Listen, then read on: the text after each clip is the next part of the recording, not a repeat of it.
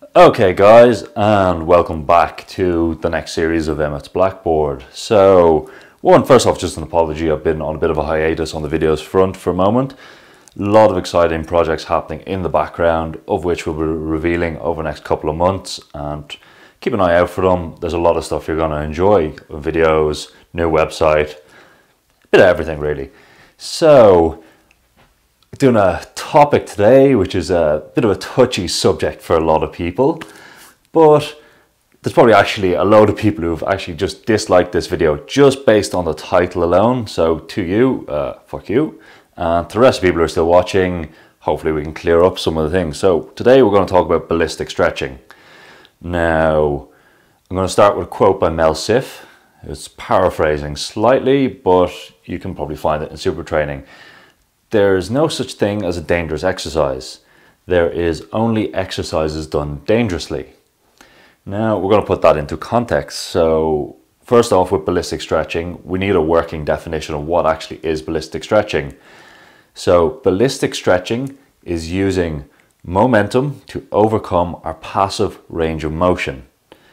So, just in the same way that if I had never squatted before, say for example, and I went into a gym and I said to myself, Emmet, you're a strong guy, why don't you stick 200 kilos on that bar and squat it? By the time I'd unracked the bar, if I'd never squatted before, I'd be lying on the floor, clutching my spine with a load of plates on top of me. Not an enjoyable experience. Whereas if I'd done the smart thing and put a bar on my back and worked up over the course of years to squatting 200 kilos, my injury risk would be effectively zero. Same thing with ballistic stretching. Now, we don't want to use our full speed immediately in these type of stretches. Now, I'm going to talk about the couple of different types of ballistic stretching we have, but we don't go full speed of the thing. If we can use a teeny tiny little bit of momentum to move us half a centimeter to 1 centimeter further in a stretch, then we can normally achieve in a passive range of motion, we have made a gain. We don't need to go a massive distance beyond it, but we can. But we don't need to use that much momentum, we can go slow. So we have two types of ballistic stretching, in my mind anyway. We have one, which is the most common type I use, the pulsing type, where we're getting into our end range, we're backing just out of the stretch and pulling in. And pulsing type of stretching, these are great. You're going in, out, high frequency, generally about 60 beats a minute. Then we also have the fire and forget type of ballistic stretch, where we try and say, do a high kick as high as we can.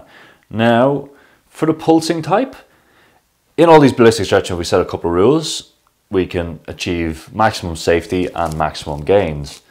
Now, with all of these, we need to have a little target to reach. That one tells us we've gone beyond our passive range of motion, but two acts like a little stop, that we can't go further than we intend to, thus limiting it. So if we were to do a high kick, I could place my hands slightly above my kicking range, so warm up, figure out where the stretch comes on. Place your hands just there, so you're kicking into your hands, thus limiting your stretch from going further and further into a zone that could possibly be dangerous. Whether it is dangerous or not, it's very difficult actually if you go into PubMed or you go into all these injury reports places to find an actual injury from ballistic stretching. All we know is that people shit themselves about it, and we can't really back it up with the science. So we also have the pulsing type. Pulsing type, you're going to bear this in mind, I'm going to be doing a lot of videos on exercises using this because it's literally the most productive, fastest and most maintainable form of flexibility I've discovered.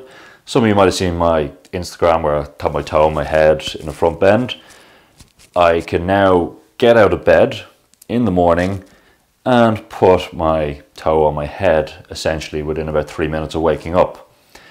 I've never achieved that with other forms of stretching. Say what my hip flexors have loosened up massively using these type of stretches. So it's the same idea. With these forward bend stretches, we're using a target. So I'm using my fist, I'm using something on the floor to reach that I'm touching, and that's also limiting my range of motion to stop me going beyond it. Also my speed of bounces, we're using anywhere between 40 and 80 beats a minute. So we're bouncing in, holding, bounce, hold.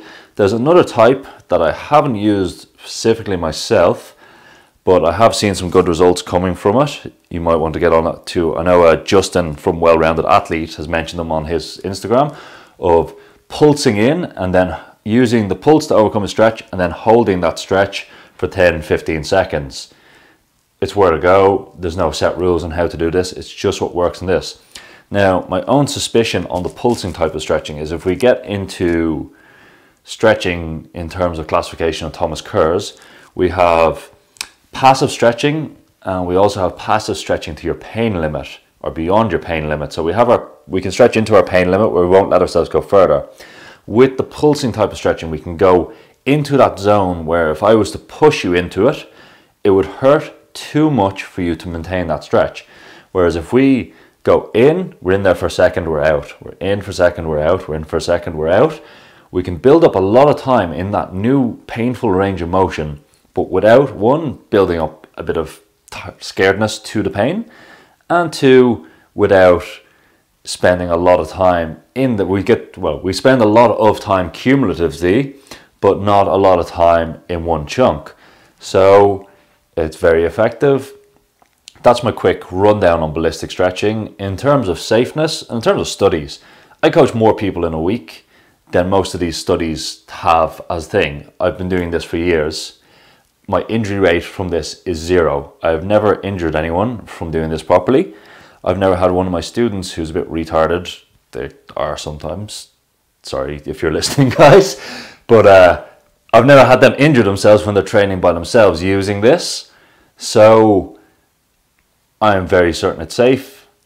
Give them a go. I will be posting these exercises, including the fabled how to get your toe in your nose stretching. That's coming up in the next month. And welcome back to Emmet's Blackboard.